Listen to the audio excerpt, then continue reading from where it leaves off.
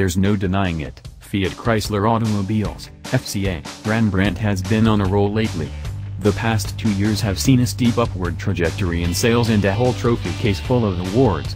Innovations like the full-size class first 8-speed automatic transmission, the first light-duty diesel in more than 2 decades, and rear coil springs on the 1500 and 2500 models have brought modernization to the segment as well.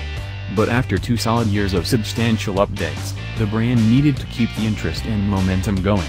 With the 15 Ram Laramie Limited and 1500 Rebel, the Ram brand is making a two-front assault on the full-size market, cashing in on the lucrative luxury truck segment, as well as offering a stylish and functional off-road model.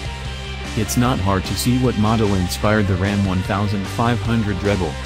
From the blacked-out block letter grille, 33-inch off-road tires, skid plates and tow hooks, and even the font of the Rebel logo, Ram's newest off-road oriented half-ton has Raptor written all over it. But unlike Ford's rare and fairly expensive off-road special, the Rebel will be offered in multiple configurations that promise to keep it within reach of a larger group of potential buyers. The exterior of the Rebel is nearly a complete antithesis of the Limited, with almost all trim being either body color or matte black, aside from a silver powder-coated front skid plate. The action-oriented theme continues in the interior, with red accent trim and seat centers that match the tread pattern of the standard 33-inch Toyo Open Country 18 tires. The Rebel's suspension gets a 1-inch lift over the standard Ram 1500 4x4, with air springs dampened by Bilstein off-road shocks. Ram claims best-in-class ground clearance of 10.3 inches.